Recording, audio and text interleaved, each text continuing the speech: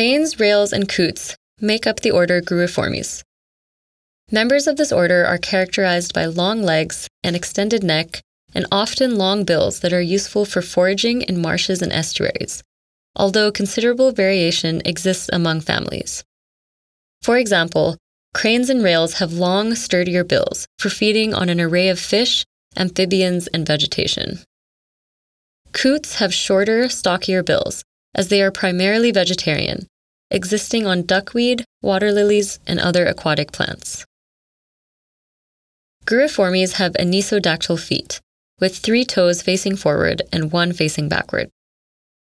Cranes have long, sturdy legs and toes for wading through flooded habitats, while rails have relatively slender toes for walking on top of mud and aquatic vegetation. Coots, as the only Gruiformes that swim, have specialized lobed toes. When walking on mud, the lobes fold back each time the foot is lifted, preventing the structure from impeding movement through dense vegetation. Gruiformes are highly terrestrial and rely on walking as their primary mode of transportation. For example, rails have one of the highest ratios of leg-to-flight muscles of any bird. Cranes are some of the more aerial members of this order, with some species, like the sandhill crane, traveling great distances for their annual migration, often over 7,000 kilometers one way. They have rounded wings with particularly long flight feathers that extend behind the body, making it look like they have long tails.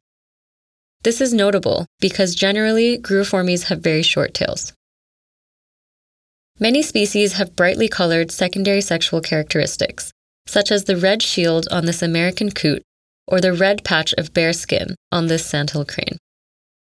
In addition, cranes are known for their elaborate mating dances and have an extremely long trachea that is coiled in several places, allowing them to produce particularly loud vocalizations.